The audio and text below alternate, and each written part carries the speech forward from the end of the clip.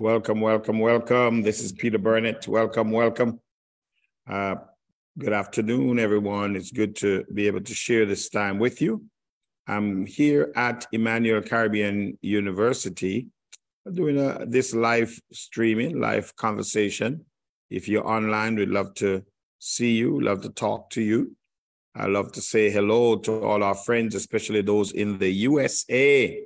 Those of you that are celebrating Juneteenth today, celebrating the abolition of slavery in the Americas, in the US. We thank God for that great act. We thank God for the things that he has done throughout the ages. You know, I'm always amazed at how God does his thing. He's always changing history. He's always changing time. He's always just doing things that it seems impossible. God just keeps doing. There was a time when even the thinking about slavery was just seemed like something impossible, never could have been done. But here we are, 2023.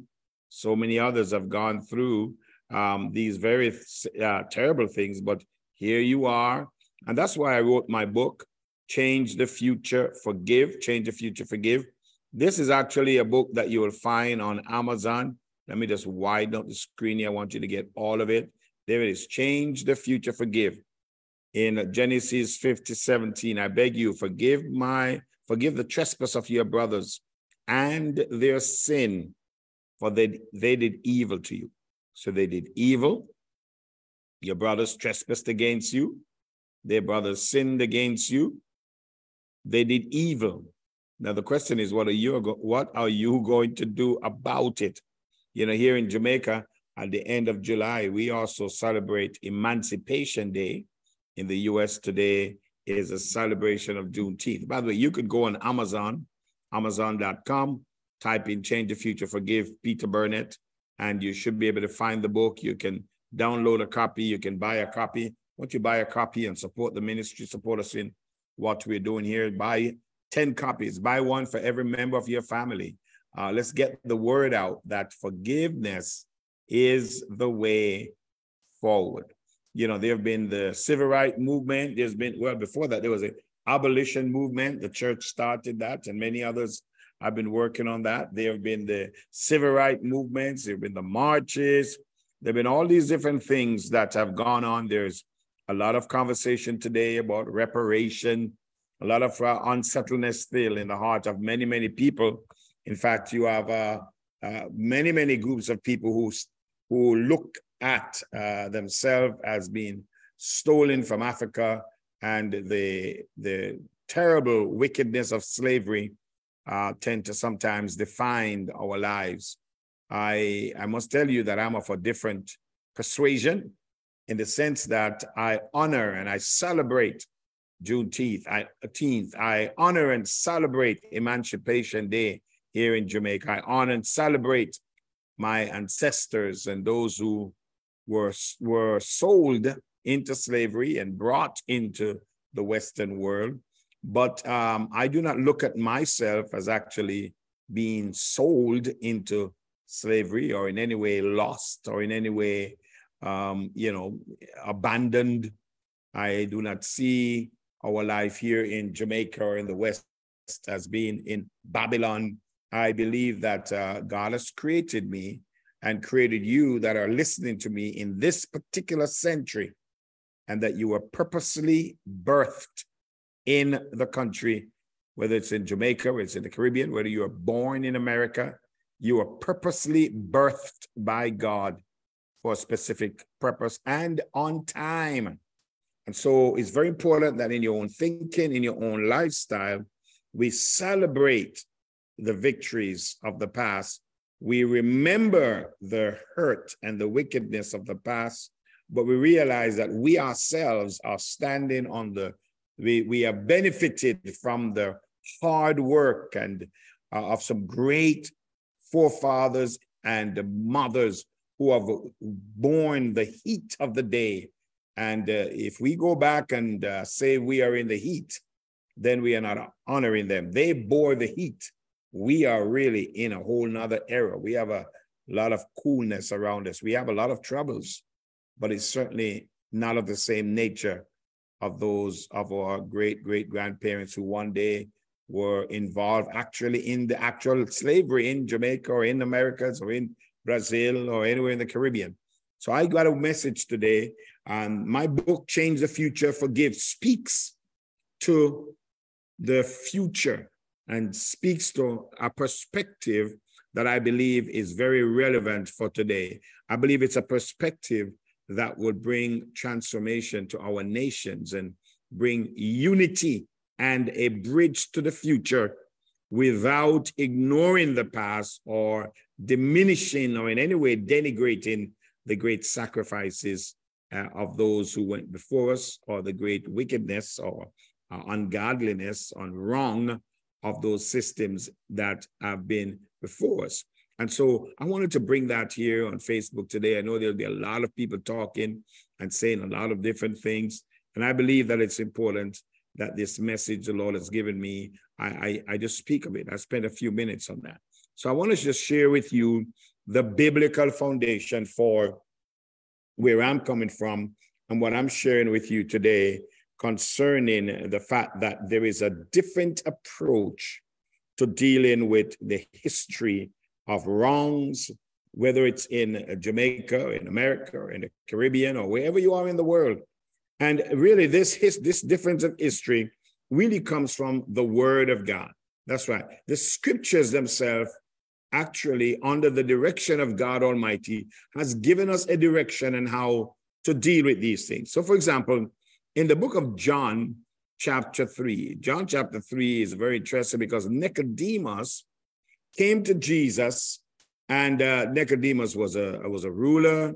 You would assume that Nicodemus knew what he needed to know about the scripture and about the things of God. But he saw some things about Jesus. He saw the miracles that Jesus did in John chapter 3, verse 2. He asked Jesus, we know that you are a teacher come from God. No one can do these things. Jesus said to him, really, the kind of life and the way I'm living and the miracles and the things that you are seeing, you're really seeing the kingdom of God. So Jesus said to him, Nicodemus, verily I say to you, except a man be born again, he cannot see the kingdom of God. So Nicodemus was surprised at the way Jesus was living. Here the Romans were in control. Here the Jews were trying to destroy him, the Pharisees and the Sadducees. Yet he walked around as somebody who had authority. And Nicodemus was saying, how are you doing that? You're working miracles and things are happening supernaturally. Nicodemus says, but it's impossible. How can a man be born when he's old? Can he enter the second time into his mother's womb and be born?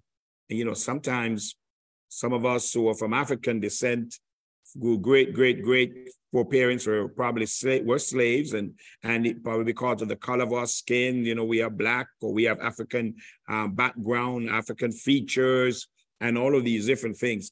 Sometimes you may want to think, well, in order for me to succeed in America or to succeed in Jamaica or to succeed in my city or to succeed, I need to be born again. I need to have something different. I need a different color. I need a different nationality. Even to the point where I see today, people are using chemicals to change the color of their skin to make it lighter, the variation, and almost as if we need caste system. So I need to be born again. A young man, many men are told, and young men are told that you have to work so hard because you have to prove something to everybody because you are Black man or African-American man or a Jamaican man, or you have a particular color. And Nicodemus was struggling with this. Jesus says, you want to see the kingdom of God, you got to be born again. Nicodemus is really saying what some people say today. Well, if I was born uptown, if I was European or so forth, then I can expect some amazing things to happen in my life. But Jesus went on to say to him, listen, except a man be born of water and of the Spirit, he cannot enter the kingdom of God. So you're born again. There are a lot of people who say, yes, I believe in God. Yes, I go to church. Yes, I'm a Christian.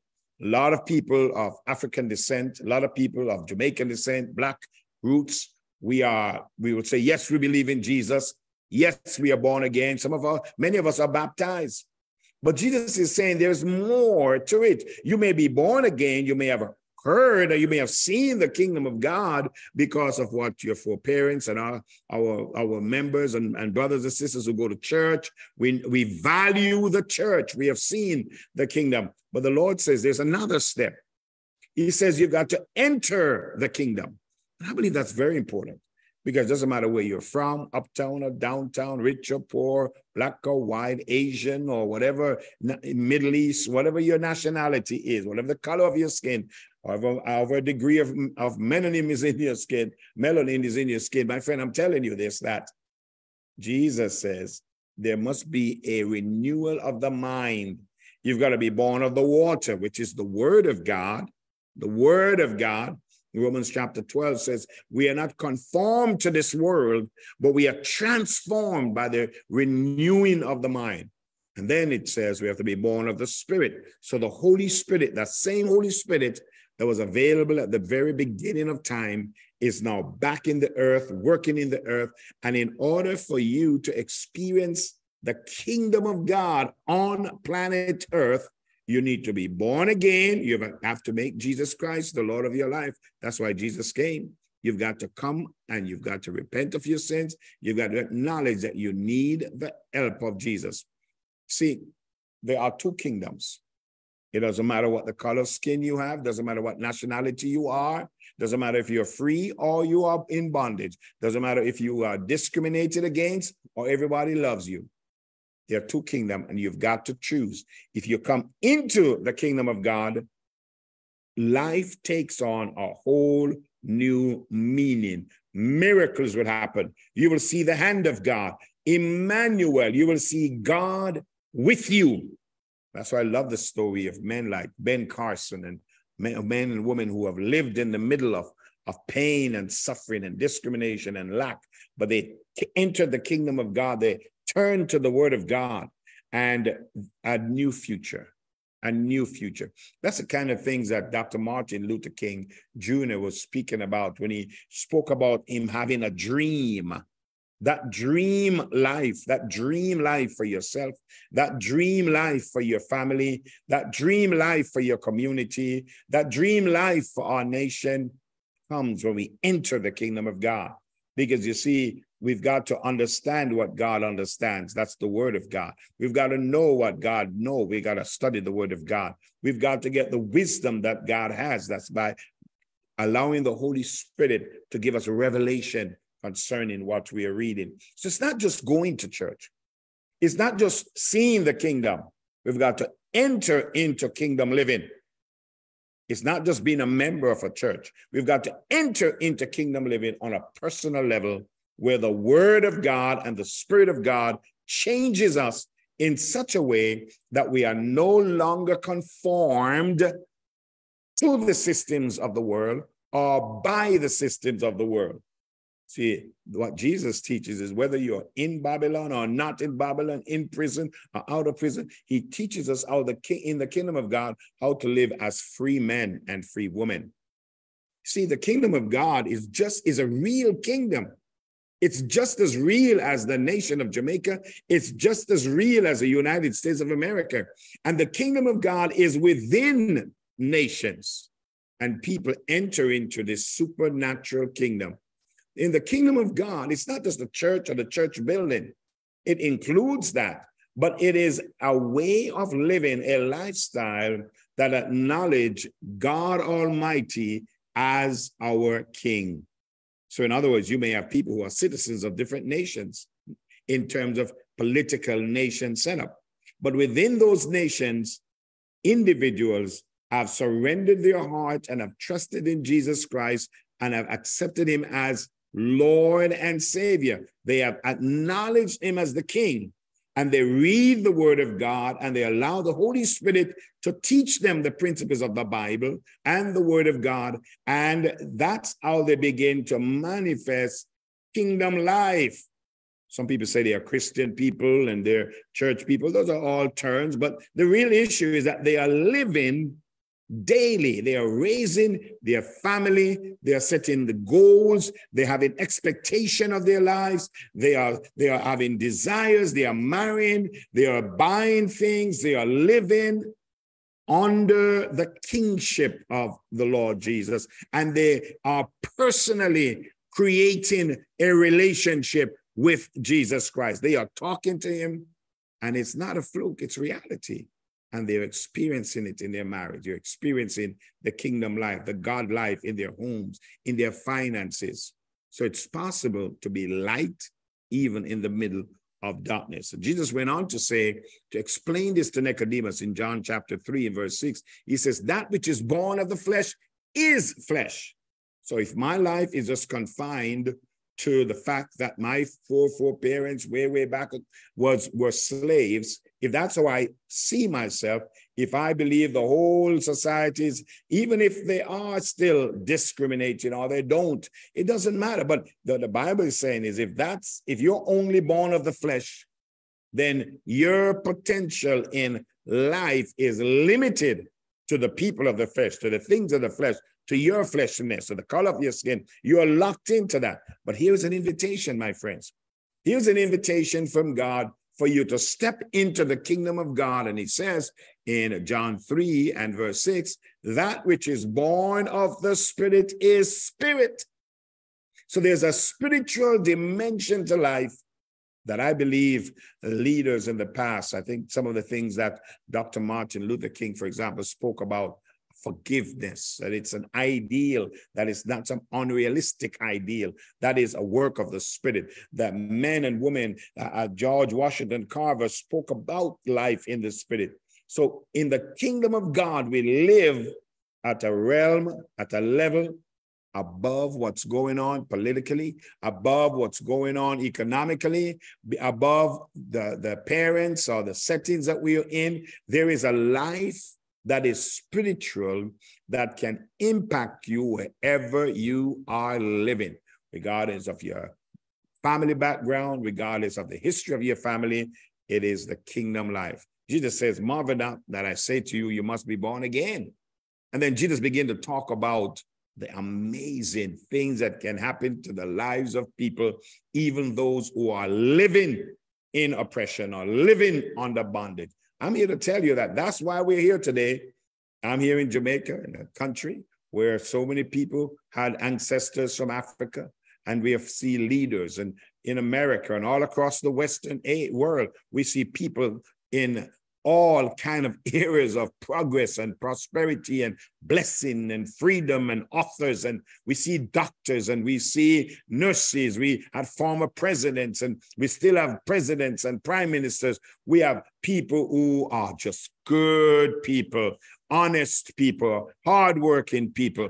And they may be, yes, they are. They have gone through some stuff. Some people may like them, some may not. It doesn't matter. The Bible says, the wind bloweth where it listeth or wishes, and you hear the sound thereof, but you cannot tell when it comes and where it goes. So is everyone that is born of the Spirit. Hallelujah. I want to invite you, if you don't know Jesus Christ as a Lord and Savior, this is what you need to deal with the things of your history. This is the best way to celebrate Juneteenth. Is to enter into the kingdom of God and allow the wind of the Holy Spirit to blow you into an amazing future. The Bible says, eyes have not seen, ears have not heard, the things that God has in store for them who love him. So I want you to capture what I'm saying to you today.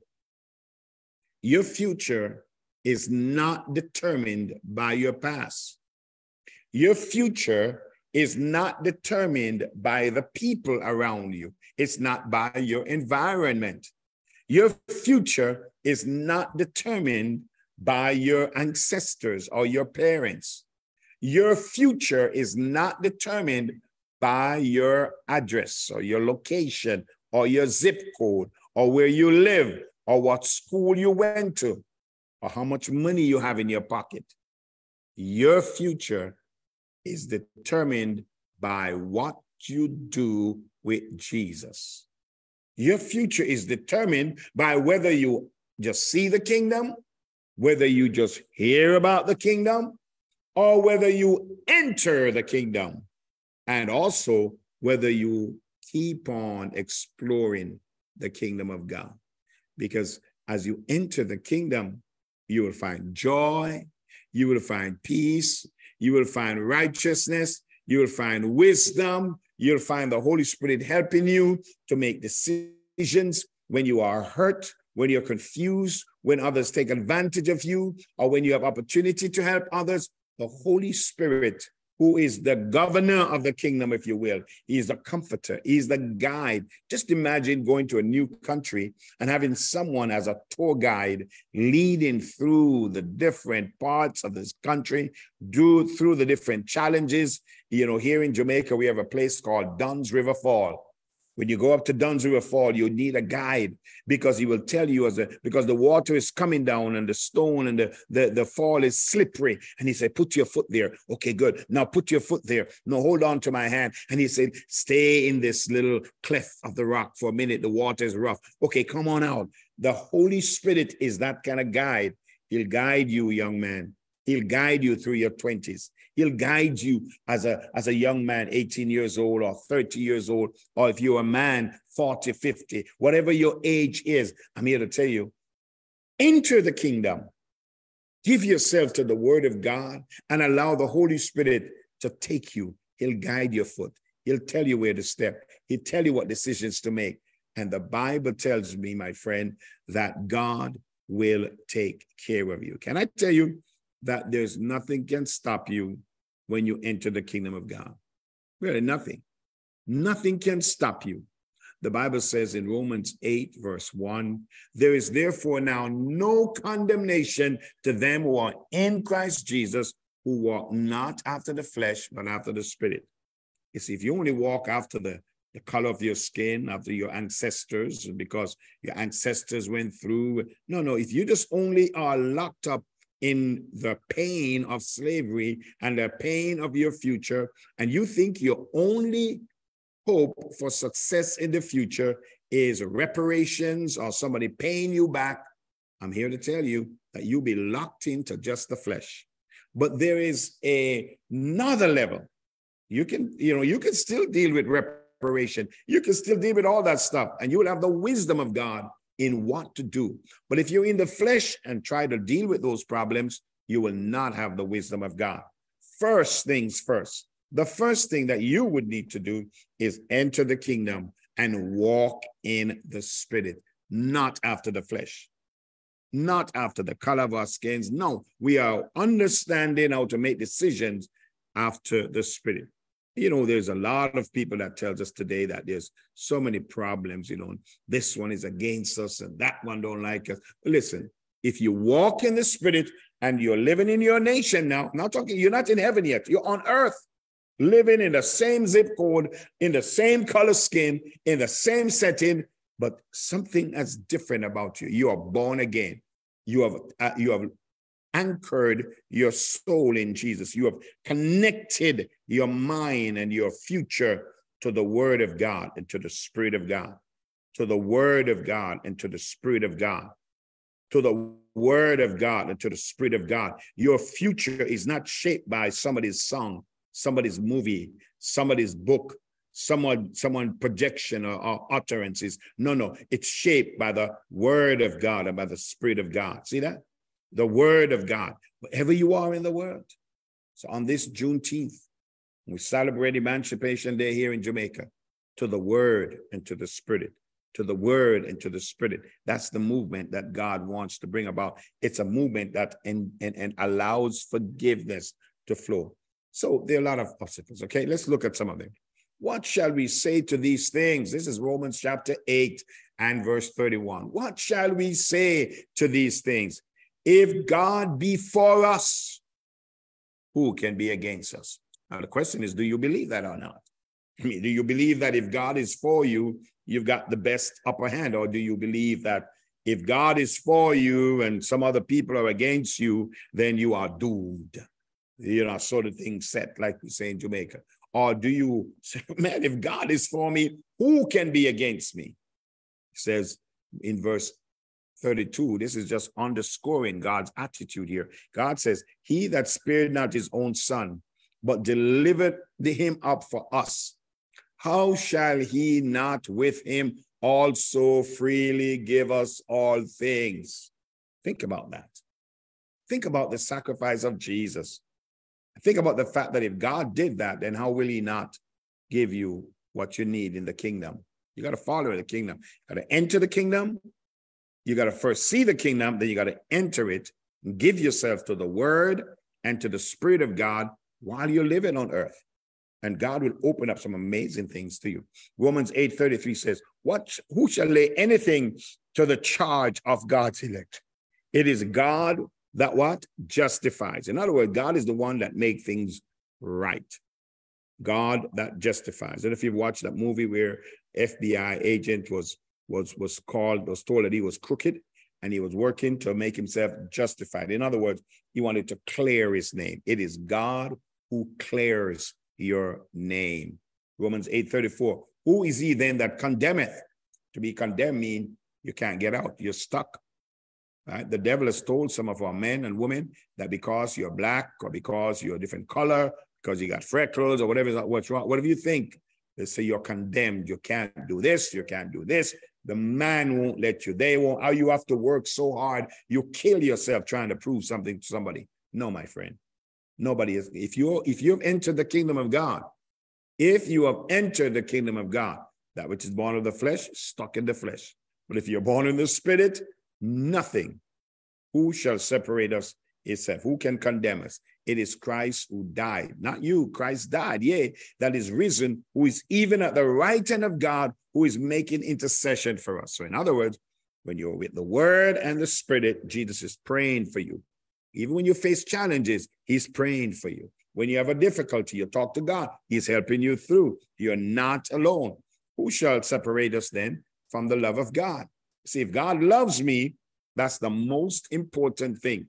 Not just only that I hear he loved me, that's seeing the kingdom, but I am embracing that love. I am hooked up with the love. I'm connected with the love. His love is now flowing in my life. Why? Because I have given myself to the word and I've yielded to the Spirit, to the word and to the Spirit, to the word and to the Spirit. And he's changing me. I'm experiencing his love. I am then standing from a place of love in dealing with challenges. Look at some of these challenges. Who shall separate me from this love? Tribulation? How about distress? What about persecution? Persecution. People go through that. People will not give you the job you're qualified for. People will not like you, right? But it says God loves you and he's making intercession for you, right? You don't need to be smoking ganja or smoking or taking drugs or just trying to go out of your mind because you're overwhelmed with so many people that don't look like you or don't like you or you think the system against you.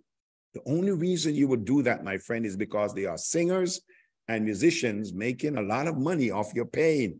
You don't have to be in pain anymore. And you don't have to be where you sing yourself and you have someone just chanting negative songs, chanting problems, chanting always in your ears. The beat is strong. You know why the devil wants you to always be in the music zone? Because if you're in the music zone, you are pacifying your pain. You know, he wants us to be high, to be drinking, and he wants us to pacify. He doesn't want you to enter the kingdom. How do you enter the kingdom? You got to get out of the music zone. Get into the word and the Spirit. Get out of the music zone. Get out of the hip hop zone. Get out of the Instagram. Get off social media. Get off all this stuff that people are telling you. If it does not line up with the word of God, with the Spirit of God, the word of God and the Spirit of God, that's how we enter into the kingdom. That's how we experience a new life. Who's going to separate us? What about nakedness, or peril, or sword? It says, as it is written, this is Romans chapter 8, verse 36. For thy sake, we are killed all day long. We are counted as sheep for the slaughter. But in all these things, we are more than conquerors through him who loved us. Notice how we become more than conquerors, not by fighting. We become more than conquerors, not by being angry. We become more than conquerors receive his love, and we're walking in the word and by the Spirit. By the word and by the Spirit. I am not ignoring the problem by absorbing myself with drugs, immorality, drama relationship, music, partying. I'm not ignoring. No, I'm facing the challenges knowing Jesus is praying for me. I am dealing with the word. I am being changed. I am getting stronger by the word and by the Spirit. The Holy Spirit is telling me, make this decision. Move here, move there, do this, do that. He's helping me as I'm living in life. For I am persuaded, Paul says in Romans 8:38, that neither death, nor life, nor angels, nor principalities, nor powers, those are political organizations and structures and demonic organizations and structures. He says all things present, all things to come. So that means whether, in Jamaica, we've got some communities that are controlled by dons, by gang leaders. You could live in an area where there's a don, a gang leader, principality ruling over people. I'm here to tell you, if you enter the kingdom, if you give your heart to Jesus and you allow his word to change you and his Spirit to lead you, by the word, by the Spirit, by the word, by the Spirit, he will transform your life. He'll fight for you. He'll give you a heart of love. He'll take care of you. He'll bring you victory. It doesn't matter the color of your skin. It does not matter your zip code. It does not matter your family background. It doesn't matter that you way back, your foreparents were sold into slavery. That has no bearing on the future in the kingdom of God. But you got to enter the kingdom. You got to walk with the word and with the Spirit. The Lord says, I am persuaded. Are you persuaded? You got to be persuaded about this. See, you got to be persuaded to leave the flesh and enter the kingdom. You got to become a Christian. You got to become a firm Christian, a committed Christian, a believing Christian, a wholehearted Christian. Come into the kingdom of God. Let Jesus Christ not just be your Savior. Let him be your King. Every day, follow him. Open your heart. Receive his love. Enter the kingdom. And he says, man, I'm convinced. I know that neither death, nor life, nor angels, nor principalities, nor powers, nor things present or things to come, nor height, nor depth, nor any other creation or any other creature, it says in the King James, no other creature, no other creature. That means no other human being. Are you persuaded about that? That no other human being, no other creature, no other creature, no matter the color of their skin, no matter their ethnicity, no matter their caste, no matter their family background, no matter their pedigree. Are you fully persuaded that no creature shall be able to separate you from the love of God, which is in Christ Jesus? The love of God in Christ. You got to enter into Jesus to experience a level of security in life that no government can give you, no army can give you, no legislation can give you, nobody can give you. It's not external, it's internal and it's spiritual. It's not from you because you're strong and you've got good mind or you feel good this morning. It's just God's for you. God loves you. It's embedded in God. Someone would have to erase God to get to you. Are you persuaded of that? See, I think some of us are not persuaded of it. We believe it, but I pray today that you will not just believe it, you will not just hear it, but you say, Pastor Peter, I'm persuaded of it. Amen? So that's really what I want to share with you. Happy Juneteenth. Happy wonderful Freedom Day.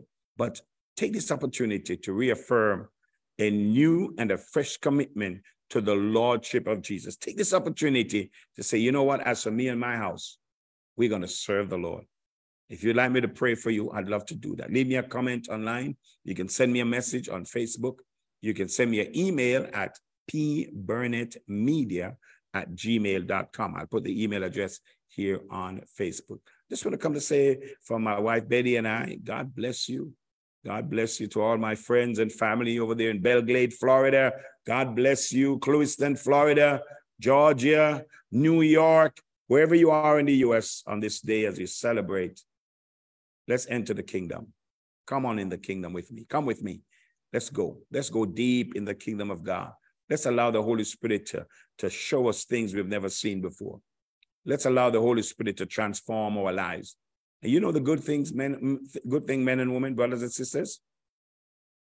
If you will allow the Holy Spirit to take you into a place of victory today, then when your children and my children, when our grandchildren are living as the Lord tarry, if we teach them the life in the kingdom of God, oh, they will be so much better off. They will be able to take the blessings of today and they're able to build it upon the rock of Jesus Christ. And it's so true. Eyes will have not seen, ears have not heard, neither has it entered into the heart of men what God will do with those that love him. Father, thank you for the opportunity you have given me to share about the kingdom of God, to share about how we can honor the past of slavery and wickedness, and yet be able to take the bridge into the future through forgiveness and exploring the beauty of the kingdom of God through your word and by your spirit, through the word of God, the Bible, taught and discovered, and through the guidance of the Holy Spirit. I thank you for your affirmation, God, in Romans chapter 8, that nothing can separate us from this wonderful love that is poured out on those who are in the kingdom of God. I pray for anyone listening today that is out of the kingdom, that you will stir them, you will stir them, you will show them that what they have is not the full picture. Give them a holy uneasiness. Give them a holy uneasiness. Let their conscience be stirred up. Let their palates be wet. Let them be desirous of the life in the kingdom. And bring them in, Lord. Bring them to salvation. Show them what you have for them. For surely you said in Jeremiah 1:5, you said, I know the thoughts that I think towards you, said the Lord. Thoughts of good and not of evil, to give a future and a hope. That's Jeremiah 29:11, sorry. God says, I know the thoughts that I think towards you. In Jeremiah 1:5, the Lord said to the prophet Jeremiah, before you were born, I knew you, and I ordained you to be a prophet to the nations. So regardless of the color of your skin, regardless of your ancestors, I want you to know that if you're listening to this video, you're alive in the 21st century. Nobody sold you anywhere. Nobody sent you anywhere. Nobody robbed you or stole you from anywhere. Nobody put you on a merchant ship. You were born for such a time as this, and you were born to enter the kingdom of God. You were born on purpose. You were not punished by giving you the ancestors you have. God's not punishing you by giving you the color skin you have and for you to be born in the nation you were born in. God's blessing you. The important thing is you got to now be born of the Spirit to experience the fullness of what God has for you. Don't delay. Look around you. You see the confusion and the pain. You see the circle of killing and destruction and lying. You see the manipulation of the devil. When is enough enough? It's time you enter the kingdom. Come, let today be a day of entrance. I look forward to hearing from you. God bless you. Thank you for spending this time with me. Enjoy your time. Amen.